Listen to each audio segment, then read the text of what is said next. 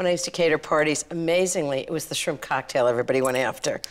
And then I thought to myself, well, boiling shrimp doesn't add any flavor to it. I wonder if I can do something that will give it even more flavor. And I thought, maybe roasting. So I tried roasting shrimp, a little bit of olive oil, salt and pepper, and I couldn't believe what a difference it made. So I'm making a roasted shrimp cocktail for Jack to make at his cocktail party. People will go crazy. So what I'm doing here actually is I'm peeling the shrimp. I like to leave the tails on, because when they're cooked, it's kind of a nice handle. And then I'm deveining it, run my knife right down the back. Just want to take that black vein out of the back of the shrimp, and then just pull it out if it's in there. Sometimes there isn't any. Different stores and different fish shops have different ways of counting shrimp. They call them jumbo, they call them extra large, they call them enormous, I don't know. The only way to really know what size shrimp you're getting is by the count.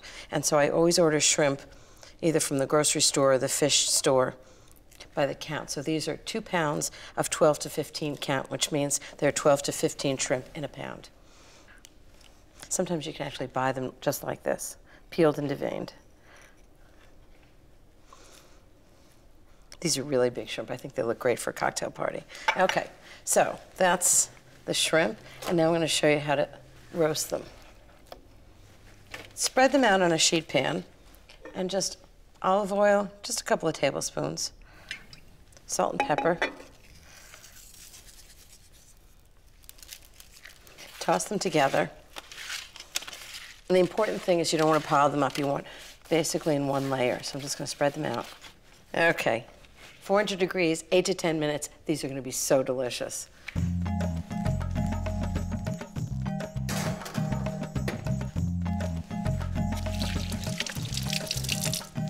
Now for the sauce.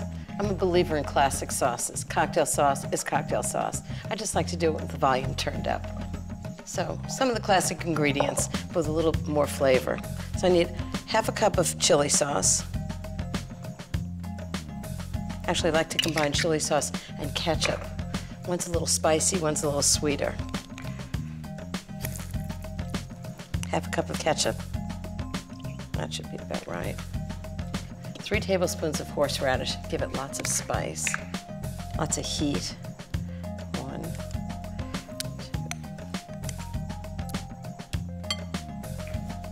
2. Splash of Worcestershire sauce. Give it a little depth of flavor. Splash of Tabasco. Give it more heat, but a different kind of heat. And because I like the fresh flavor, a little bit of lemon to give it a nice sort of fresh, citrusy flavor. Always goes with shrimp. A couple of teaspoons. Now, how easy is that? And that's the sauce.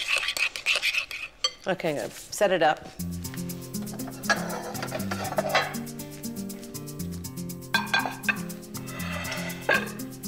Bowl for the sauce in the middle.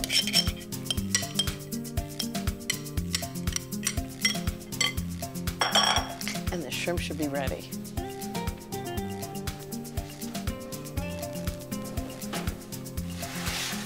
Oh, they look fantastic. Now, how fast is that?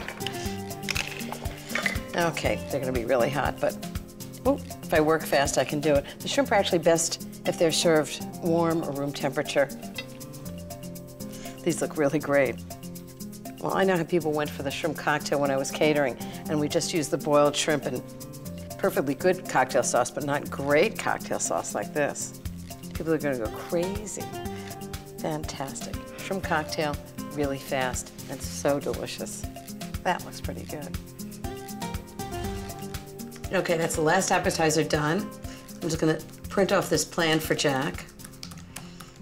And then he's gonna be by, I'm gonna show him how to set up a bar table. He'll be all set.